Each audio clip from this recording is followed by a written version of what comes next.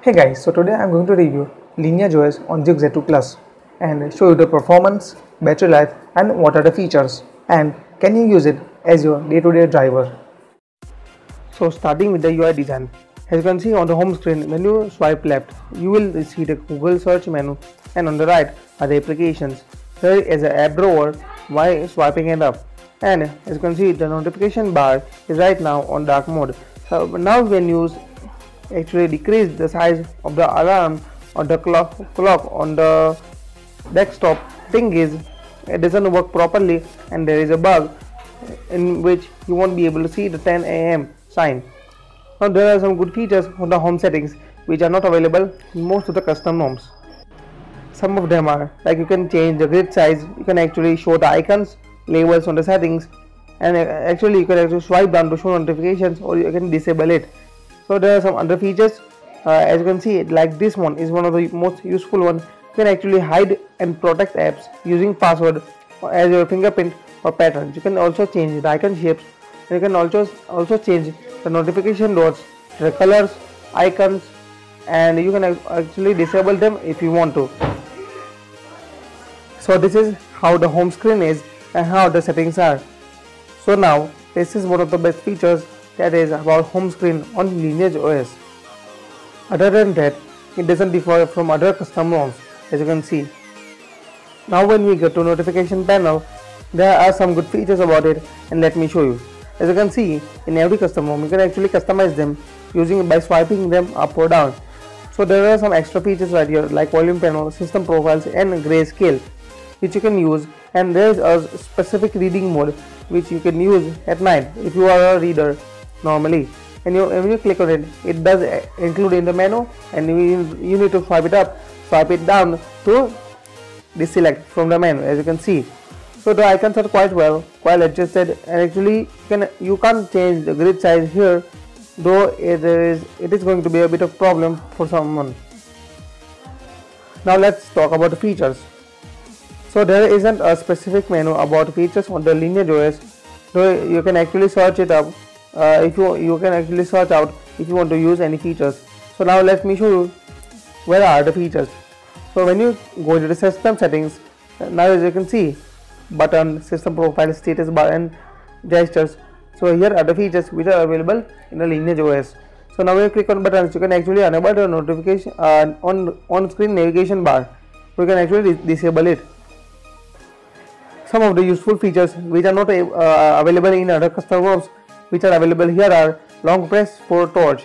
So so the rule is you need to close your smartphone, and you can long press the power button to use to open your torch, as you can see. So let me close the torch. So as you can see, this was one of the useful features which could come in handy.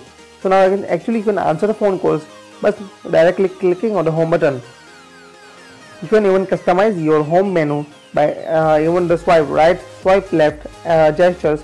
You can actually open specific apps like camera, turn off the screen, launch camera, in-app search, voice search. These are the kind of gestures available if you want to use them. So there are features like answer call, control playback, and keyboard cursor control, and some other features. Now let me click on additional buttons, and as you can see, you can actually wake up your phone by directly through fingerprint, or actually you can use the proximity sensor. So now let me show the status bar. So actually quick pull down menu is available if you want to use it. Traffic network indicator. So there is something specific here which I want to tell you. You won't be able to use transit from kilobytes per second to megabytes. You can actually see specific terms in speed, like if you're going to select kilobytes, everything is gonna appear in kilobytes. So let me show you, let me download a specific application like Call of Duty, and now see the speed. Now I'm getting a speed of around 5000 kilobytes. So actually it should appear like 5.1 Mbps, but what it appears like is 50105 kbps. And when you download the application, it will actually appear in the app drawer like it does appear in the iPhone. So these are kind of some features which are normally not seen in not available in any other custom ROMs, but are specific here. There are some other common features like in alarm clock. You can actually change the icon of battery in a percentage and the brightness slider. So now there are some gestures available, and these are kind of features, some features available. Now when you click on update, there are some updates. I don't know, they're actually pushing out updates every single day, but some of them are real, some of them are the same updates. But as you can see, there are some updates available, and you can actually download them through OTA. So now let's see the other settings. So now in display settings, live display is available. So now, as I said before, you can actually turn on the reading mode if you like to read ebooks on your smartphone. This is kind of features which come in handy at night. So there are some other settings which are normally available everywhere in any other custom ROMs, like how to you can actually change the font size, display size available. As you can see, there are some other settings like rotation settings, expanded desktop, which are normally available on every custom ROM. When we go in sound, the settings are still same, but there is a touch vibration like haptic feedback available for keyboard when you are going to type. So these were the features on the Lineage OS. Now when we get to benchmarks, 1,48,000 is a kind of a good score, and I'm not worried about it. And the CPU Geek bench score like 1,700 and 3,792 on the multi score is quite well. Though it does not affect the performance, and I have been using this ROM for around 2 weeks, and I can tell you the performance is quite well. There is not a big deal, there is not an issue while using specific kind of applications. You can use social media applications or even other applications like Twitter, Telegram, Hike, WhatsApp, Instagram, YouTube, and browsing while simultaneously will be fine. So you won't be seeing any stutters in between, and the multitasking is also fine. So let me show you by opening some set of applications and how does it work. So as you can see, I am opening sort of applications like Files, Telegram, Twitter, and some other applications, and Calculator. So these are some normal applications which you use and you don't close while using them down. Like there are certain type of users. Some users actually close down every application after using it. Some actually does not close a single application, and when you open your the recents menu, you will see around at least 15 to 20 applications on side. So sometimes you may see that your phone may stutter, but it wasn't a case with Lineage OS. As you can see, every application is working fine and everything is in memory, so there wasn't a problem while using it.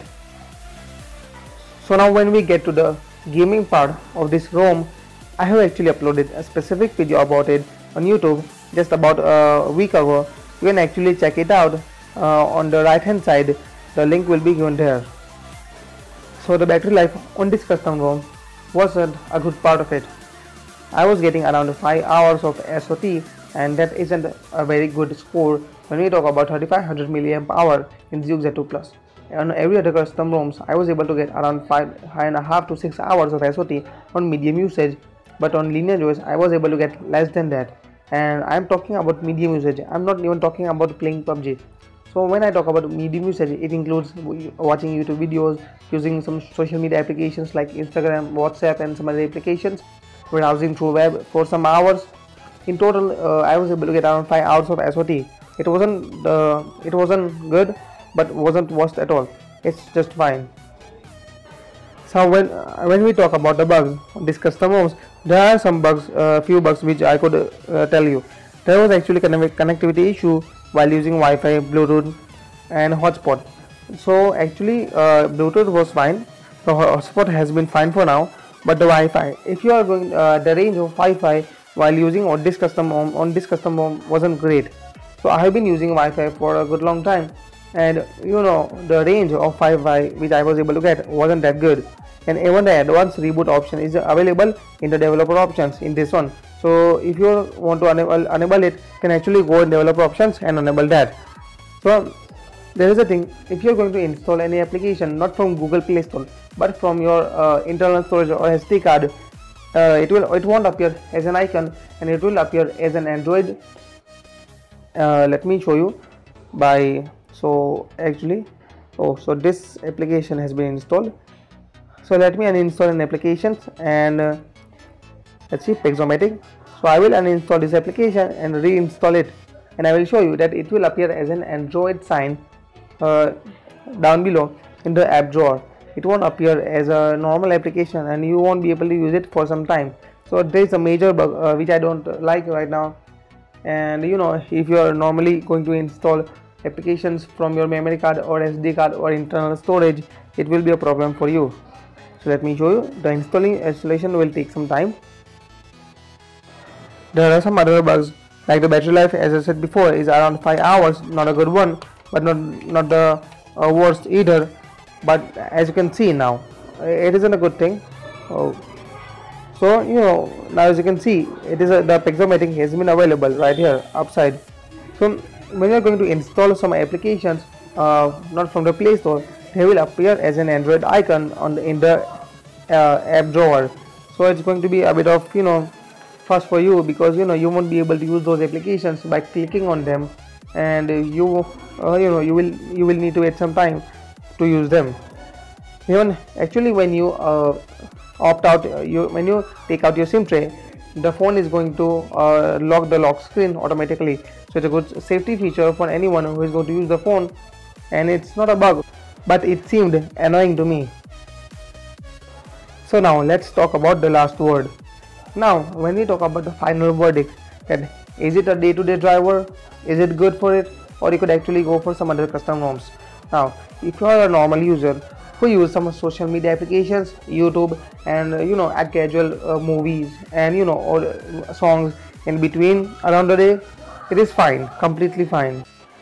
But if you are going to play PUBG on it, I would consider some other ROMs instead of this one, because the charging decrease on this custom ROM is quite more when we compare it to some other custom ROMs.